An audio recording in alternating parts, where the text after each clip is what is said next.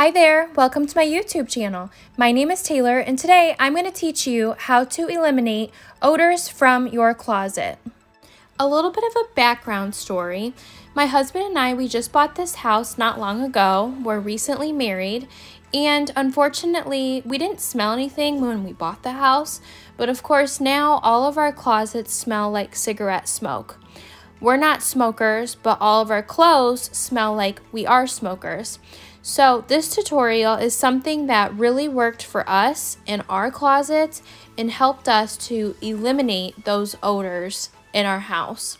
You could also eliminate odors such as pet odors or a musty odor or cigarette odors, just like the problem that we had. In the description below, I've went ahead and posted a shopping list with links to all of the products that I used in this video. Let's get started. Step number 1, you need to take everything out of your closet. And when I say everything, I mean everything. So all the clothes, all the shoes, everything needs to be off the floor. Here's what my closet looks like when it's totally empty. Now I did leave the metal racks and the bars in there to hang all my clothes on, but you can see on the walls, they look yellowing. They're definitely not white. It might be hard to see, but they're definitely not white like they should be.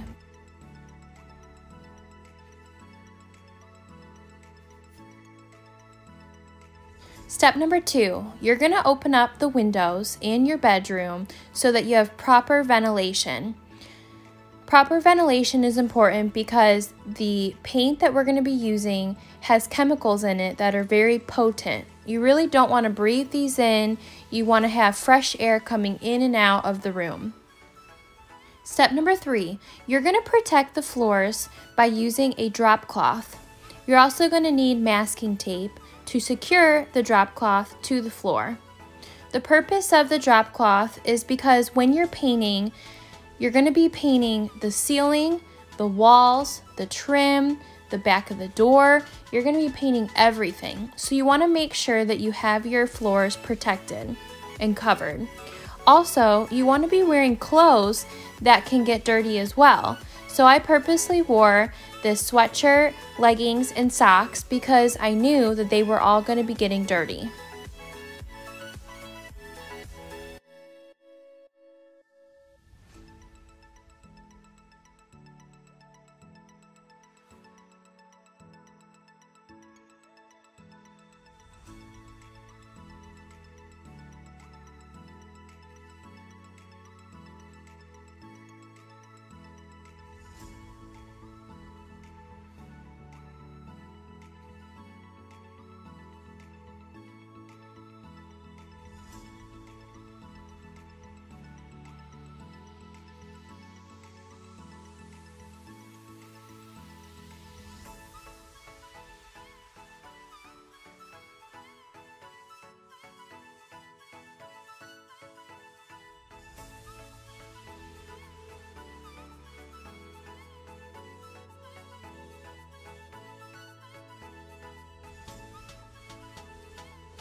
Step number 4, it's time to paint.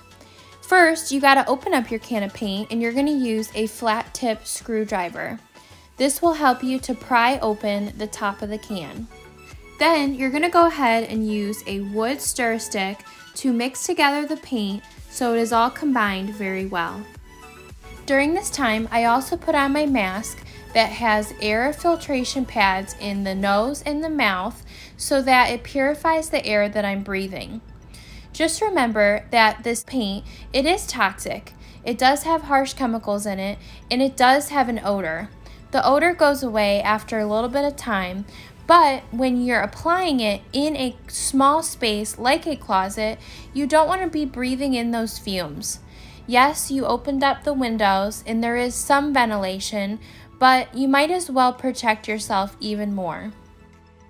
During the painting process, I'm going to be giving you tips. This first tip is to start painting in the top corner of your closet. For me, I'm going to be starting in the top right corner. The goal is going to be to start at the top of the closet and work our way down to the bottom.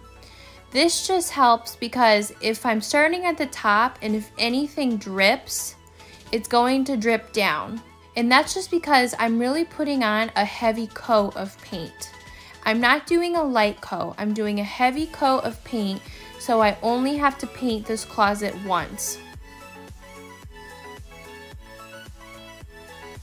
The paint that I'm using is literally putting a barrier between me and the odors that are soaked into the wall.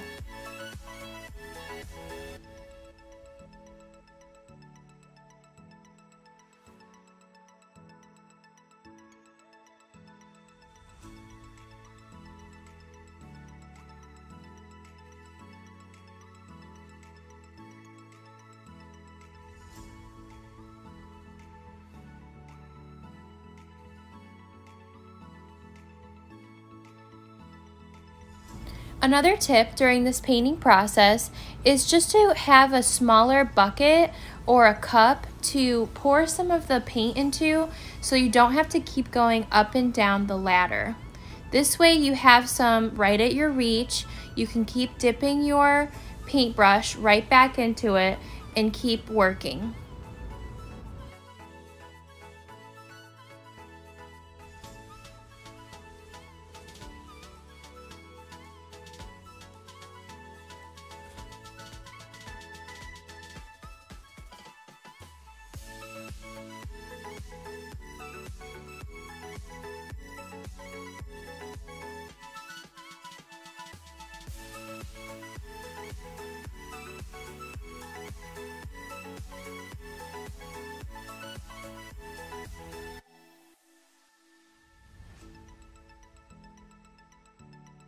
Woohoo!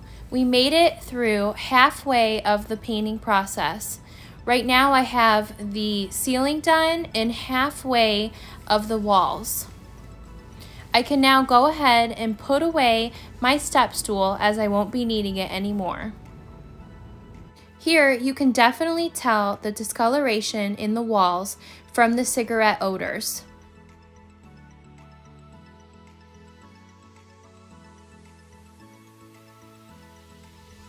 Just keep painting, just keep painting. All right, it's time to paint and finish the rest of our closet. This is definitely, in my opinion, easier than the ceiling. You don't have to use the step stool anymore, and you can reach the bottom half of the walls.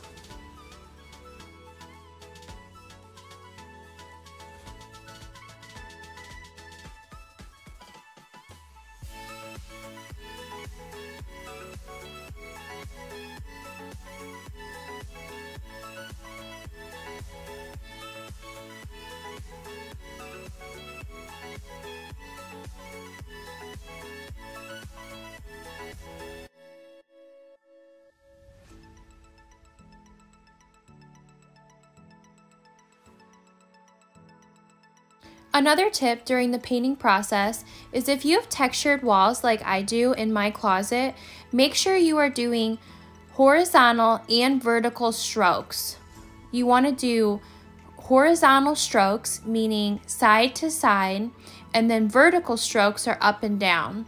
So just make sure you got a lot of paint on your paintbrush and go side to side, up to down, side to side, up to down. And that'll just make sure that the paint is fully covered on the wall and you get into all those little small spaces.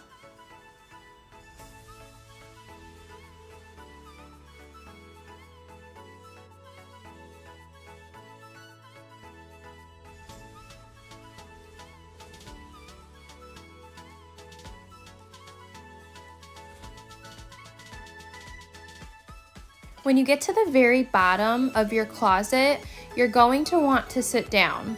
Now, this is another reason why I said to wear clothes that you can get dirty. The paint, it doesn't come off the clothes. So if you get paint on your clothes, it's not going to come off.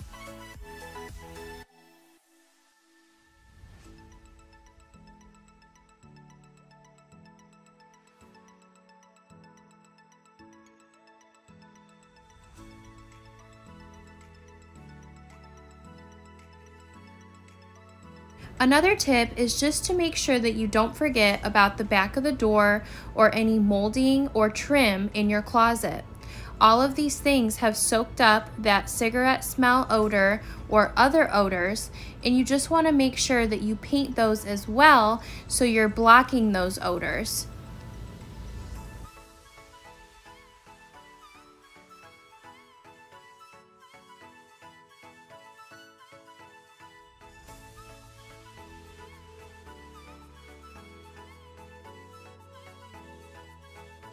The painting process is all done. Now I would highly suggest that you let the closet dry for at least 24 hours.